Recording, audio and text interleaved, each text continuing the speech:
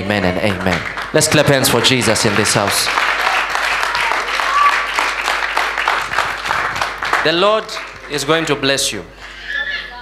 I see you coming here one of the days, and I see you saying, I have now bought my car. It is outside.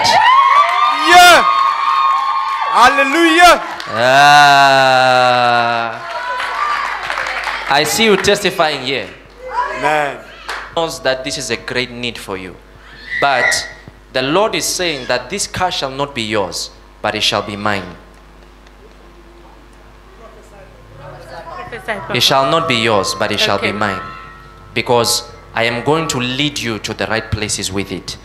And you'll see that even another part of your life will be unlocked, which is a part of financial breakthrough. God, as she receives a car, may you receive yours in the name of Jesus.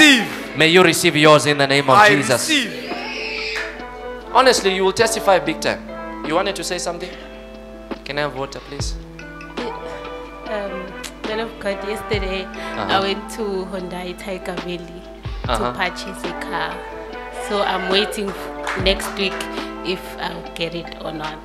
So, you are, when you say purchase, so that people understand that what I'm saying.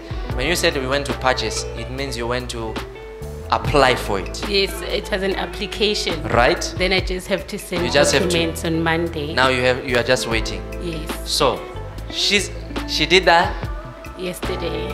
And today God is saying what? Somebody is not in church.